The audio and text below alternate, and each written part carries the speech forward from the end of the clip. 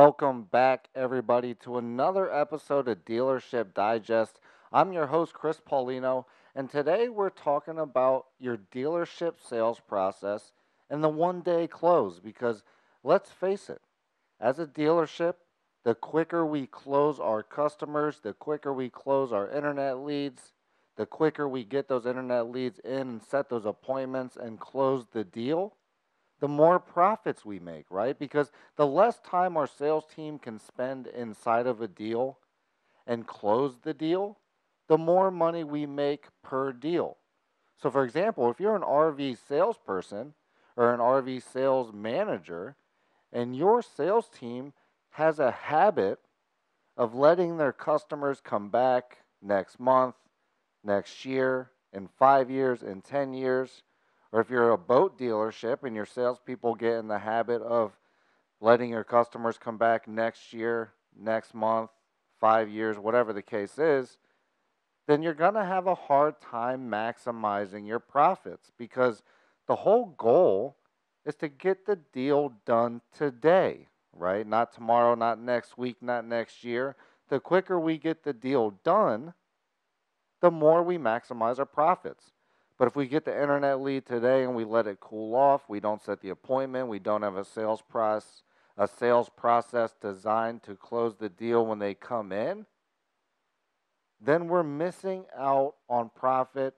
We're making it so our salespeople are spending more time in the deal, and because of that, they cannot talk to as many customers. So, for example, if you're an RV salesperson, your car salesperson, your boat, your motorcycle, whatever the case is, if they can get a deal done in an hour and they work an 8 hour day, that means they can close 8 customers a day. If they get a deal done in 8 hours, then that means they can close one deal a day, right? So we have to make sure our sales process is efficient and it's designed to get the deal done today. And that's why we're talking about the one day close. Because at the end of the day, when we get our dealership, when we get the internet leads, we get our customer leads, if we can lower that cost per lead by doing some efficient marketing, by doing some online marketing, some videos, some Facebook lives, YouTube lives, video lives, whatever kind of creative marketing you're going to do to get customers on your website, to create that internet and customer lead, that phone call, whatever you're going to do, when we get the lower cost per lead, now we can again maximize those profits by focusing on training our sales team, training our sales managers, and focusing on how can our process get better at closing the deal today, right? Because we don't want to fall in that habit of getting an internet lead and closing them next week. As I've said, we got to make sure that we are focusing on closing them today. Less time in deal, higher profits, right? So if we're going to do that, how do we do it? We train our sales team to focus on our customers. Ask the right questions. Learn our customers' true emotions, their true wants, their true needs, their true desires, okay? We got to make sure we know what our customers are looking for and why they're looking for it. Because there's a reason your customer gave you an internet lead today, right? And not tomorrow and not next week and not next year. It's because, they just missed out on a camping trip that all their friends went on and they didn't get to go on because they didn't have an RV, right? Or maybe they spent a weekend boating with their friends and their family and they were the only people there who didn't have a boat. So that's why they're at the boat dealership. Or maybe they went on a poker run or a motorcycle ride with friends and family, and maybe they had to drive their car behind them because they didn't have a motorcycle to drive, right? So all of these different things are emotional reasons why your customers are hitting your website, hitting your dealership, looking at your products today. And the reason you see that internet lead come across your website or your back end, or the reason you get the customer, calling your phone and saying, hey, what's the price on this unit? Or can we come test drive a unit? Or can we come in and take a look at that RV? The reason you get that is because your customers have a problem they want to solve, right? They want to maybe, for example, they want to start RVing. They want to start camping with their family and friends. The only way they can do that is if they buy an RV. Again, maybe they want to start motorcycling and traveling the U.S. and they want to do the east to west coast kind of motorcycle ride with their significant other or their friends or family or whatever they're going to do, right? There's many reasons why a customer would come take a look at your products now instead of in 5 months. And we have to make sure in our 1 day sales process that our closes are designed and leveraging those emotions of our customer, right? Because if our customer comes in and says, "Hey, I'm looking for an RV because I want to travel with my family, I want to travel with my friends, I want to take my, daughter, I want to take my son camping, fishing, whatever whatever the deep reasons are, whatever the true emotions are," then we have to make sure that we ask the right questions to pull those wants out of our customers. We have to make sure we go past surface level, ask who, what, when, where, why, and how you're going to be using that RV, why you truly want it, or who, what, when, where, why you're going to be using that car or that motorcycle or that boat, so that we can truly learn our customers' emotions, needs, and wants, right? Because when we do that, then we can close the deal today, right? Because we're addressing the fact that, hey, listen, you went camping with your family and friends last weekend and you had to be in a tent while they were in travel trailers and fifth wheels, having their friends and family inside, cooking them food, entertaining them, while you got a wet floor. No one can come sit in your tent. It's not comfortable, and you didn't enjoy your time as much as you could have. So now this week I'm at your RV dealership and I'm saying, hey, I have this truck. I want to buy this RV because I want to camp like my family and my friends do. Now, if we let the customer walk out our dealership today and we don't close the deal, well, tomorrow things happen like the coronavirus or, other things. And then their mind shifts, their focus shifts. It's not as important to go camping anymore, right? When in fact it is as important to go camping because they want to create those memories, those priceless, trips, those priceless things that they're going to remember. They want to create that, but the world and life has put things in front of them to make them forget about that, camping trip they spent in a tent or on the ground, right? Or it makes them forget the boating trip that they went to when they didn't have a boat. So they really kind of just watched everybody else boat from the sidelines or from the shore. Or, if you were the guy that's driving the vehicle, you're in a poker run, right? You're in a motorcycle poker run and you're driving a car in the poker run because you don't own a motorcycle, right? You're sitting there thinking like, man, as cool as it is to be driving this, Corvette or whatever I have in this poker run, it'd be much better if I had a motorcycle, right? So I show up to the dealership, I put the internet lead, I'm talking to my salesperson, and hey, I want to start doing poker runs. I want to get my girl, my guy, my whoever's going to be on the back of the bike, I want to get them out there and I just want to cruise the open road, right? And there's no other way to do it by getting them to buy the products that they're looking at today. Again, so when we focus on that, when we focus on closing our internet leads, our customers today, and we focus on getting a low cost per lead, and we focus on maximizing our profits per deal by speeding up our sales process, going from a 8-hour close to a 4-hour close to a 1-hour close, or we increase the amount of leads and customers that we're speaking to. So, our marketing budget's working more efficiently and we're getting more conversations started with our sales team. When we start doing these things, we start seeing the profits increase, right? Because we're spending less time in deal. Our salespeople are spending less time with the customers and closing more deals in turn. And it's a win-win for everybody. So we got to make sure that we're focused on that 1 day close.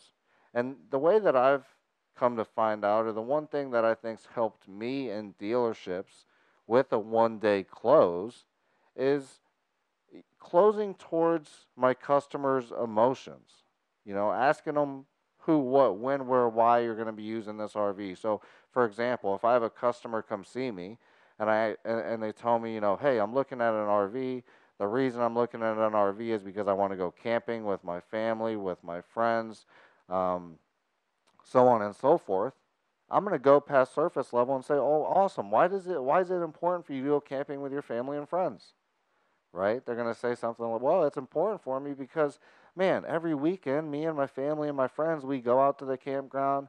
We get some beers, we get some burgers, some steaks. We grill out. We have a fun time. We play cornhole. We tell stories around the fire. We all have kids, so the kids have fun. They go to the pool. They go to the lake.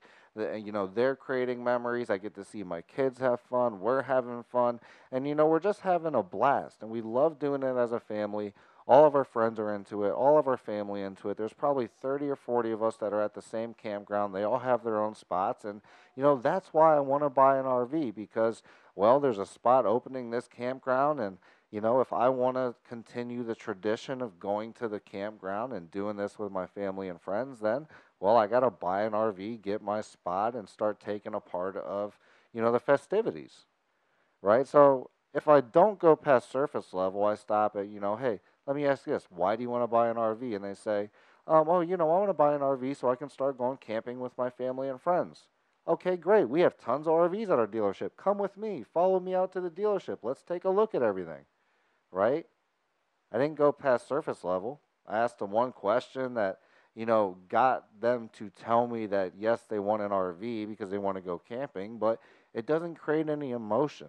It doesn't create any kind of, any love, any emotion in the deal. So your customer doesn't care. They're like, okay, let's go out to the lot, look at RVs. But you haven't done enough to build value in your product by asking the right questions and digging deep to really learn that.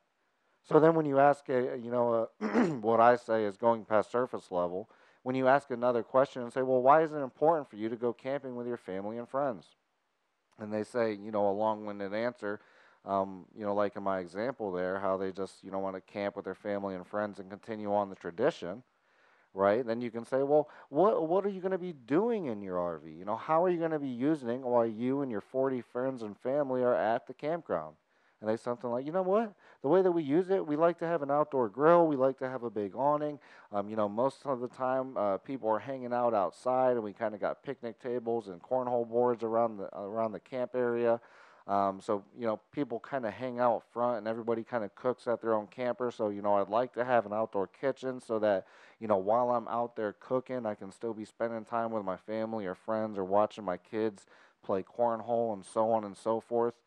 So you see how I continue to go deeper and ask who, what, when, where, why, and how they're going to use their RV, why it's important for them to have an RV, why it's important for you to spend time with your family and friends, why it's important for you to watch your kids grow up in a campground, why it's important for you to teach your son how to camp and how to fish and how to do these things. What happens is, as a customer, I sit there and I have to think, well, why is it important for me to teach my son how to fish? Right? That's a pretty deep question because everybody wants to teach their son, every male, well, maybe even females too, every person wants to teach their son, their daughter how to do things that they did as a kid or that they're passionate about. So, that's a deep question, right? But if you don't ask, hey, why is it important for you to take your son on a fishing trip or to take your son camping, then maybe that customer never thought about the answer. Maybe they just thought about, hey, it'd be fun to go camping. But maybe they didn't think about teaching their kid how to fish or creating these memories or doing some of these things that you kind of drum up with your questioning of who, what, when, where, why, how you're going to use these products, how you're going to use my RV, how you're going to use my motorcycle. For example, if I have someone in my motorcycle dealership and, I ask them, how are you going to be using your motorcycle? And they say, well, man, it's really been my goal and my whole life to travel the U.S., kind of just get on my bike, go wherever the front tire takes me, and really just kind of see the United States for what it really is on a motorcycle, right? Well, now again, I can stop at surface level. I can say, okay, well, I got tons of bikes here. Let's go take a look. Hop out on the dealership. Let's roll, right? Or I can keep asking questions and say something like, oh, okay, well, I hear what you're saying. That sounds awesome. Why is it important for you to travel all 50 states on your motorcycle? Oh, well, it's important to me because, well, my father did it. And he told me how much of a blast he had. And every single time at Christmas when I was around my father or holidays or any time we hung out, he would always tell me stories about different things that happened on his trip. For 50 years, I've been hearing stories about my dad's weekend trips on his motorcycle, and they're all different, right? So I want to be able to tell my friends, my family, those kind of stories about my motorcycle trips. And I want to travel the U.S. and I want to go from East Coast to West Coast. And it's just something I want to do because, well, we only live once and, I can't take my money with me. So that's why I want to buy a motorcycle, right? That's much deeper than if they just say, I want to buy a motorcycle to travel the U.S., right?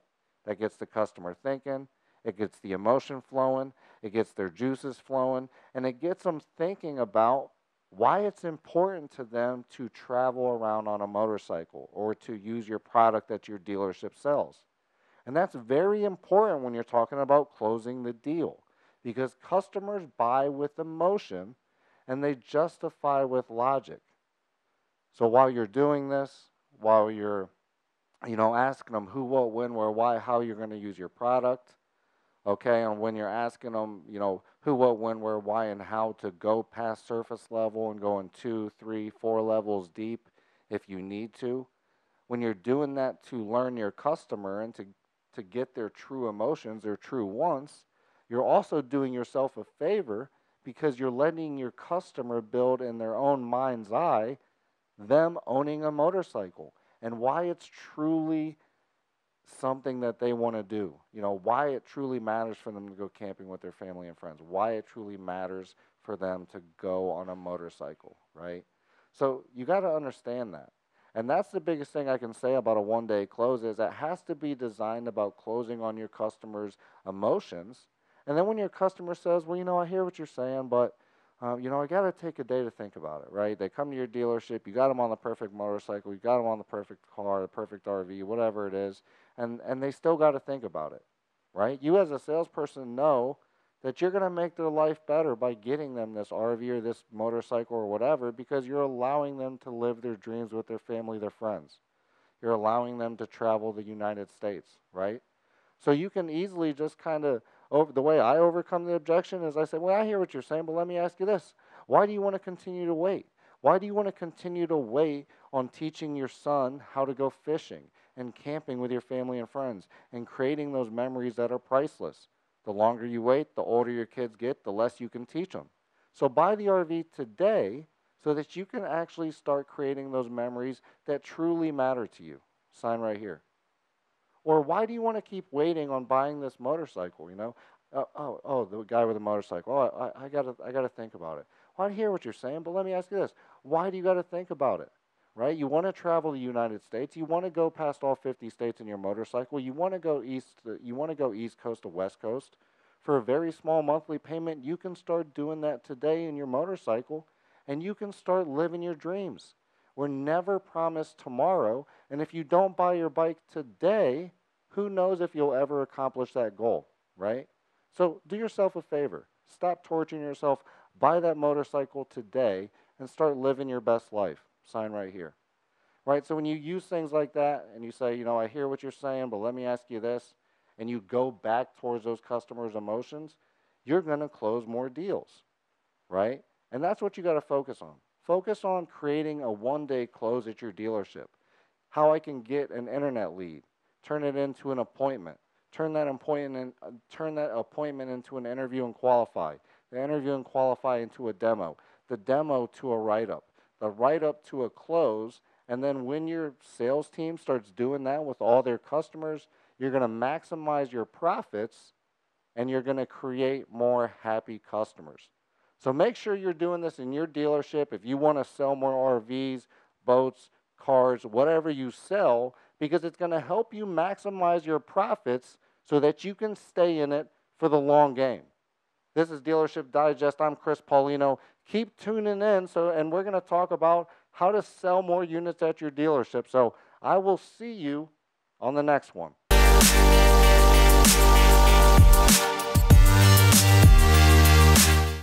Thank you for watching Dealership Digest, presented by IMR. To see more episodes, subscribe to our YouTube channel and like our Facebook page.